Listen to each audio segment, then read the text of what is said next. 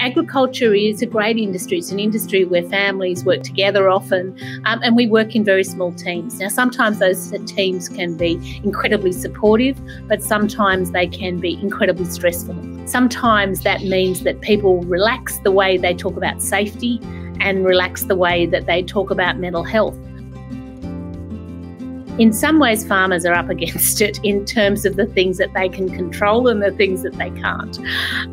Whether you're talking about weather, whether you're talking about prices, and it's often easy for farmers to feel like they've got no control and that things are spiralling. And some of the traditional places that people go, like GPs or psychologists, are just not available.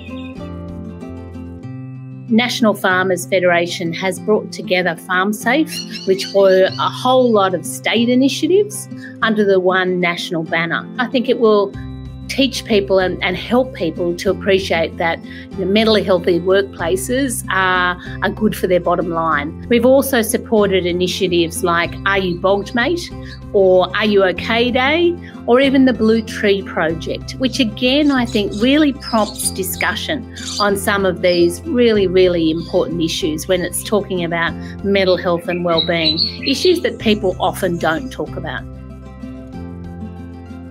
A mentally healthy workplace is one where, particularly on a farm, people can clearly delineate what happens during the business part of the day and what happens on the social part of the day, where people come to work prepared for the workplace, and where the attitude in the workplace is very much to keep people safe at a physical level as well as at a mental level.